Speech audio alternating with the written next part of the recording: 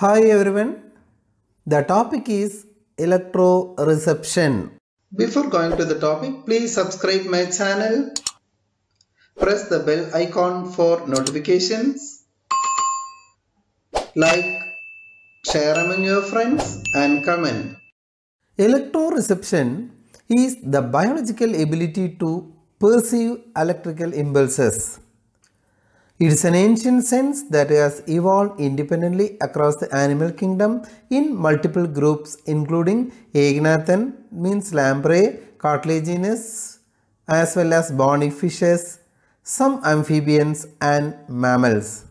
The multiple and independent evolution of electroreception emphasizes the importance of this sense in a variety of aquatic environments.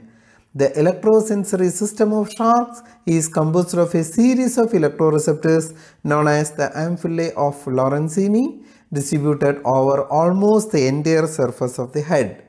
It is thought that the major role of the electroreceptors is in the detection of prey with other functions including the detection of predators, facilitating social behaviors and orientation to the Earth's magnetic field for navigation. Discovery of electroreception.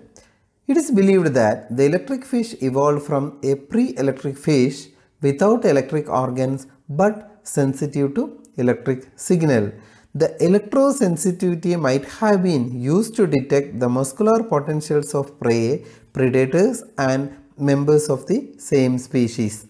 What is the physical stimuli for electroreception?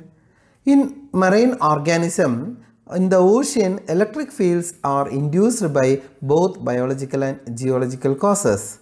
So, the geological causes may be tectonic forces and the Earth magnetic field, which may produce variations in the electric field. It is thought that Elasmobranchs are able to utilize these electric field for navigation and identification of their environment. The potential difference produces current loops which yield a bioelectric field in the surrounding waters. For example, when a fish swims, muscles contract. Muscle contraction takes place when chemically dependent channels impermeable to sodium and potassium open. The movement of such ion across the membrane produces an electric field that travels away from the individual in the conducting medium. Ampullae of Lorenzini.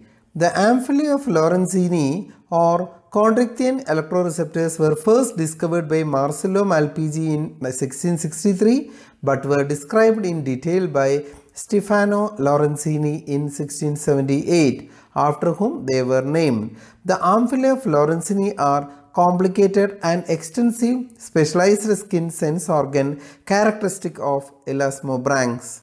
The ampullae of Lorenzini are jelly-filled canals found on the head of Elasmobranch which form a system of sense organs, each of which receives stimuli from the outside environment through the dermis and epidermis. The canals range anywhere from 1 to 25 cm length for Elasmobranch and are approximately 0.1 cm in diameter.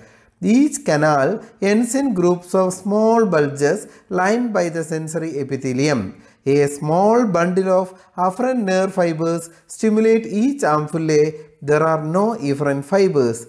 The ampullae are mostly clustered into groups. The length of the canal varies from species to species, as does the pattern of distribution. An interesting anatomical observation is that the same numbers of nerve fibers to electroreceptors and to the ear, eye and the lateral line. Here is the sketch of two electrosensitive organs and their associated canals in a marine elasmobranch.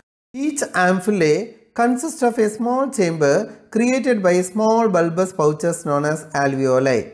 From the alveoli radiate a canal of about 1 mm wide leading to the surface of the skin, where the ampullae of Lorenzini can be seen as visible pores. Lining the alveoli is a layer of receptor cells and pyramidal support cell. Each receptor cell has an apical kinocilium, mobile cilium situated at the top of the cell, projecting into the lumen of the ampullae chamber. Tight junctions join receptor and supporting cells, creating a high resistance barrier between the apical and basal surfaces of the sensory epithelium. The canal wall is a double layer of squamous epithelial cells and connective tissue fibers that maintains the high electrical resistance between the inner and outer surfaces. A mucopolysaccharide, low resistivity, high potassium gel, also important for sensing temperature, fills the ampullae and canal, creating an electrical core conductor such that the potential within the ampullae lumen is isopotential with that at the skin pore. Individual receptor cells are innervated by primary afferent neuron that encode the amplitude and frequency of a stimulus and send it to the brain. This diagram also shows the structure of ampullae of Lorenzini. This diagram also illustrates the surface area of the head of a squaloid shark, which is covered with the electrosensory system with a magnified illustration of an individual ampullae, demonstrating how each cell is innervated by primary afferent neurons. Role of electroreception in feeding behavior. The experiment conducted by Kalmin suggests that detection of electric field directly influences the feeding response of Elasmobranchs.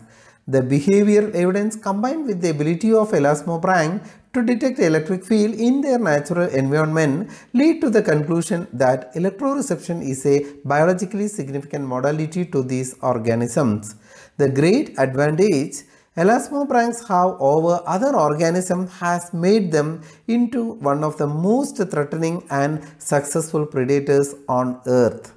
Dear friends, thank you for watching. Don't forget to leave a like and please subscribe my channel.